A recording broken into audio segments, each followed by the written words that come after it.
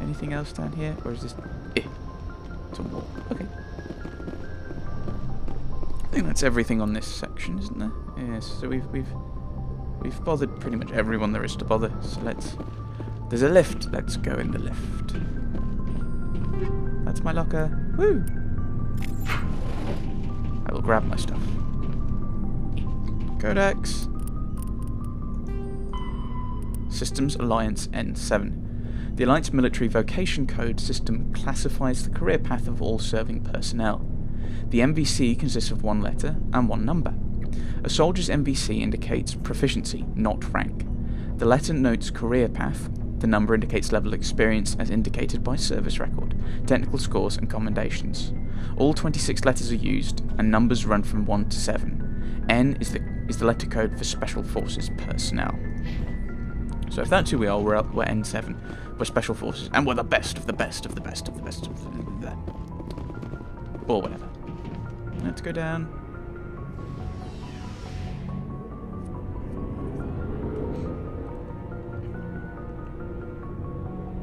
Loading. Loading. Thank you. Silly. Let's use the right button. Rex. Nice ship you've got, Shepard. All mine. What can I do for you? Let's talk about you. What's your story, Rex? There's no story. There's always a story, Rex. Go ask the Quarian if you want stories. Come on. You Krogan lived for centuries. Don't tell me you haven't had a few interesting adventures. Well, there was this one time the Turians almost wiped out our entire race. That was fun.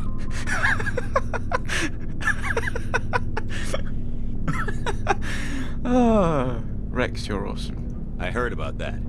You know, they almost did the same to us. It's not the same. Isn't it? It seems pretty much the same to me. So your people were infected with a genetic mutation? An infection that makes only a few in 1,000 children survive birth? Okay, I'm kind of making this bad. And I suppose it's destroying your entire species? I see your point. I suppose it isn't all the same. I don't expect you to understand, but don't compare humanity's fate with the Krogan. Yeah. Let's deliberately antagonize the guy who's bigger than us. So he's very much bigger than us, and kind of is spoiling for a fight almost all the time. So okay, I won't. Sorry, Rex. I wasn't trying to get you upset. Your ignorance doesn't upset me, Shepard. As for the Krogan, I gave up on them long ago. The genophage infected us, but it's not what's killing us. Oh. So what is then? Are your people really dying? We're sure not getting any stronger. We're too spread out. None of us are interested in staying in our own system. So? Lots of species have left their homes and prospered. But they go to colonize new worlds. We're not settlers. We're warriors. We want to fight. So we leave. Hire ourselves out. And most of us never go back. I see. So long, Rex. Shepard. Ashley, how you doing? Commander? How are we doing? What's your opinion on the last mission? Kinda wish you'd got there sooner, Commander. No offense, I appreciate the rescue. I just wish... That we'd saved your unit. You wish we'd been able to save the rest of your unit. Yes, sir. If I had been more alert, we wouldn't have been cut down by an ambush. Don't blame yourself. The Geth are perfect ambushers. They don't move, they don't make noise, they don't even breathe. Sir, they have flashlight heads. I'll make sure it doesn't happen again. Can we talk? Do you have a few minutes to talk one-on-one? I'm sorry, Commander. I need to get my duty squared away. I wouldn't mind talking more later, though. Okay, goodbye. Dismissed, Chief. Sir. Right. So, Garrus. Oh, I'm running into you. Thanks for bringing me on board, Commander. I knew working with a Spectre would be better than life at CSEC. You knew? You've done this before? Have you worked with a Spectre before? Well, no, but I know what they're like. Spectres make their own rules. You're free to handle things your way. At CSEC, you're buried by rules. The damn bureaucrats are always on your back. As a guy in the military, I probably don't fully understand what bureaucrats like, but my goodness, am I tempted to put that. It can't be that bad. For the most part, the rules are there for a reason. Maybe. But sometimes it feels like the rules are only there to stop me from doing my work. If I'm trying to take down a suspect, it shouldn't matter how I do it, as long as I do it. But CSEC wants it done their way. Protocol and procedure come first. That's why I left.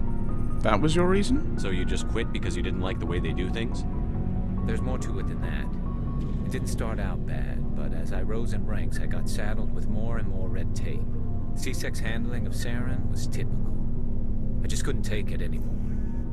I hate leaving. These kind of things are a tough decision. I hope you made the right choice. I'd hate for you to regret it later. Well, that's sort of why I teamed up with you. It's a chance for me to get off the Citadel, see how things are done outside CSEC. Either way, I plan to make the most of this. Grand. Without CSEC headquarters looking over my shoulder, well, maybe I can get the job done my way for a change. That depends. If getting the job done means endangering innocent people, then no. We get the job done right, not fast. Got it? I wasn't trying to. I understand, Commander. I think I may have annoyed him. Sorry, Garrus. Ooh, Codex. Yes, I'm gonna read all of these. Non-cancel bracelet. The Krogan. After the Rachni War, Rachni. Yes, we'll go with that. After the Rachni War, the quick-breeding Krogan expanded at the expense of their neighbours. Warlords leveraged their veteran soldiers to seize living space, while the council races were still grateful. Over century. Yes. What is it? What was that? The Munich Agreement. Over centuries, the Krogan conquered world after world. There was always just one more needed. Definitely the Munich Agreement going on here. When the council finally demanded withdrawal from the Asari colony of Lucia, Krogan overlord Kredak stormed off the citadel, daring the council to take their worlds back. But the council had taken precautions. The finest STG operators and Asari huntresses had been drafted into a covert observation force, the Office of Special Tactics and Reconnaissance. The Spectres opened the war with crippling strategic strikes. Krogan planets went dark as computer viruses flooded their extranet.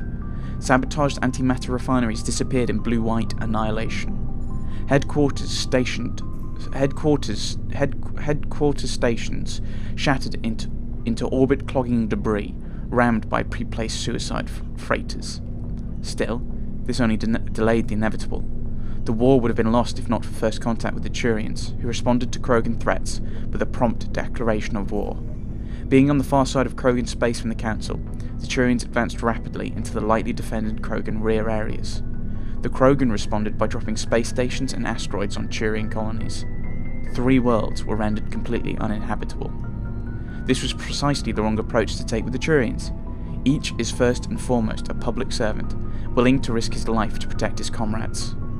Rather than increasing public war weariness, Krogan tactics stiffened Turian resolve. And I said the Turians were British, that's the Blitz!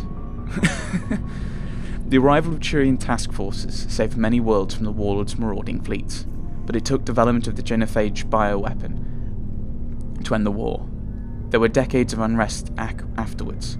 Rogue warlords and holdout groups of insurgents refused to surrender, or disappeared into the frontier systems to become pirates. Don't want to talk to you, you'll cost me money, I don't have any money.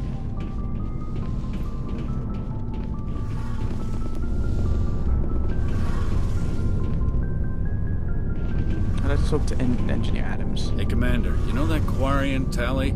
She's been spending all her time down here asking me about our engines. Is she bothering you? I'll tell her to leave you alone. What? No, she's amazing. I wish my guys were half as smart as she is. Give her a month on board and she'll know more about our engines than I do. She's got a real knack for technology, that one. I can see why you wanted her to come along. She's I helpful. figured she'd be a real asset to the team. Indeed. You got an eye for talent, Commander, but I'm guessing that's not why you came down here. What can you tell me about the I Normandy? want to know more about the Normandy. She's the best ship I've ever served on, probably the fastest vessel ever designed. And she's the only one using the new Tantalus drive core. Drive core? What's so special about the Tantalus drive core? Tantalus drive core. Proportionally, it's about twice the size of any other vessel. Not only are we faster, we can run at FTL speeds longer before we have to discharge the core. Ooh. And I was told about the stealth systems. What are they like? Fill me in on the IES stealth systems. How does it work exactly? You can't hide a ship out in space. They emit too much heat and radiation, too easy for sensors to pick them up, unless you find a way to capture those emissions. So our stealth systems trap the energy we give off in storage sinks built into the ship itself, no emissions to give away our location. Eventually the sinks have to be vented. More than a few hours silent running and they overheat, cook us inside our own hull. So we're basically invisible to sensors. There's no way for anyone to detect us? A visual scan can still pick us up. Anyone looking out a window can see us plain as day. But you have to be pretty close to get an actual visual out in space.